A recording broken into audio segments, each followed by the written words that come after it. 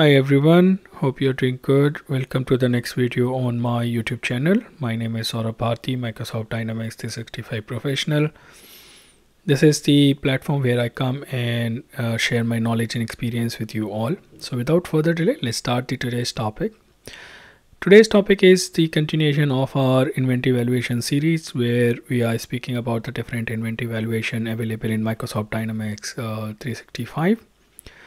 Last video which we have posted on this topic was the moving average, that how it works. Now in the continuation of that moving average, I thought to share that what adjustment or the revaluation options available for my moving average.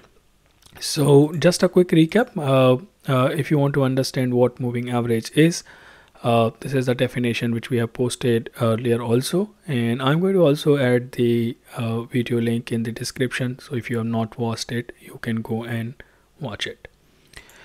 The main important thing which we are talking about is the moving average adjustment and the revaluation. So where this scenario can come, I think we have already spoken about this particular scenario in case of the weighted average FIFO and LIFO.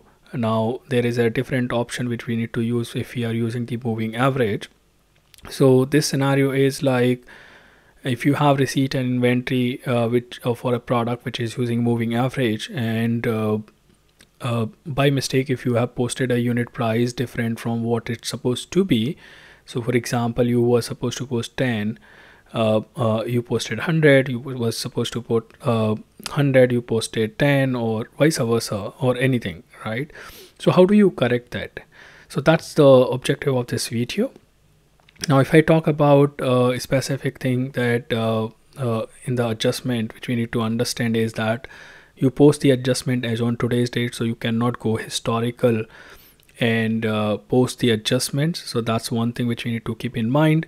And the adjustments are posted only for the on-hand inventory which you have in the system as of today. So these are the two considerations which we need to keep in mind. So we cannot post the adjustment or reevaluate the inventory which has been already consumed on a different valuation method. Now let's look at the demo for this. So before we start the demo, let's look at one example from the Excel spreadsheet which we used to have in other series. So this is my adjustment example. So for example, there is a one purchase transaction. If I have 10 quantities for that and the value is 100, which is 10 each.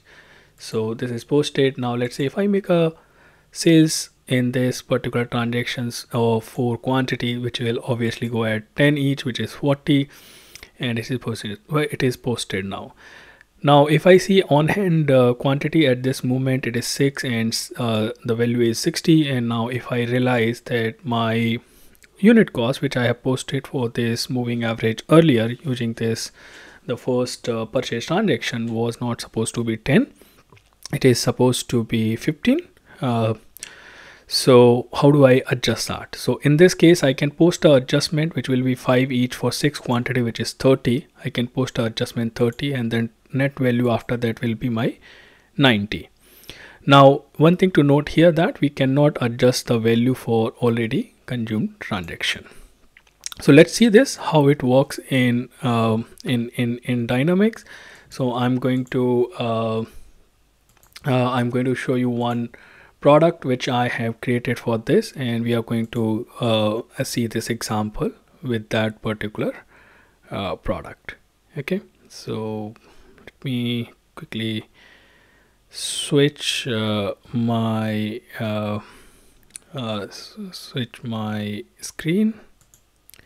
So now we are in Microsoft Dynamics 365. This is the product which I have created, and if I see the item model group for this is the moving average, and for a demo purpose what I have done is that I have already posted 2 transactions for this, one with 10 quantity positive is 100, and one is -4.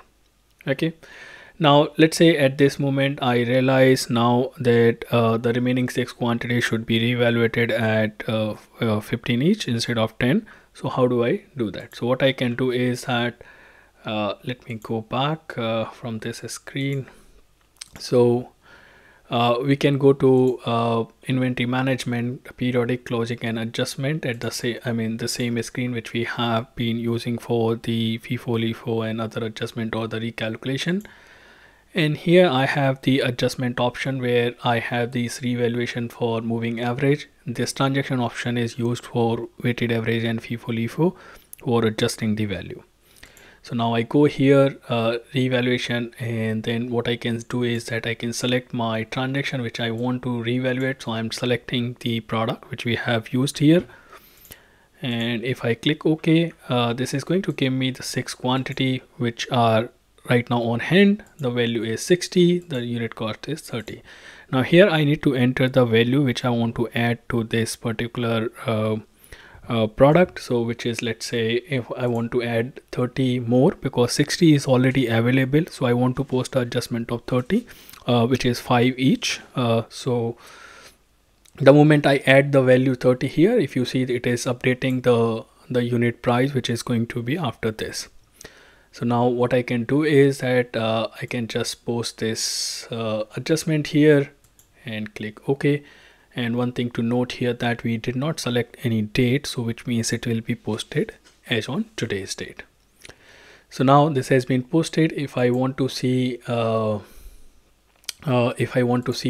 adjustment which it has posted, I can go here and check the settlement. So it has posted 30. I can go and see the voucher, which will be typical. Your inventory will be debited because you are increasing the value, right? And it is going to in the cost of revaluation for moving average adjustment account. Now same thing, if I go back to my product master and the inventory transaction for that product, so I can just refresh this, and once I refresh, you can see that the value for this particular product has been increased to 130, because earlier it was 130, but 40 is already consumed out of it, so the remaining value is 90. So if I go and consume my inventory at this point of time, it is going to be based on my 15 as a unit price which we have in the system. So if I go and create another adjustment journal, just to check after updating the value how it is going to behave, I'm posting a -1, and if I post the value here, it is got posted, journal got posted. Now if I go here, let's see at what cost it is going. So now if you see, earlier it got posted consumed at 10 each, now it is getting consumed at 15 each. So which means the revaluation for the inventory has been done properly. That's it for this video. Hope this will help you in putting the adjustment for the moving average valuation method products, and you can utilize this. Thank you for watching. Take care.